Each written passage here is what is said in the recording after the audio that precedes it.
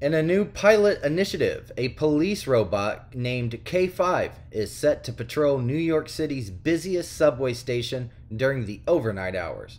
During a Friday morning news conference announcing the robot's deployment, Mayor Eric Adams emphasized the need to employ all available methods for ensuring security.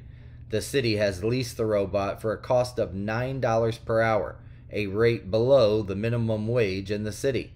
Mayor Adams highlighted the cost-effectiveness of this solution as the robot does not require bathroom or meal breaks, the messenger reported.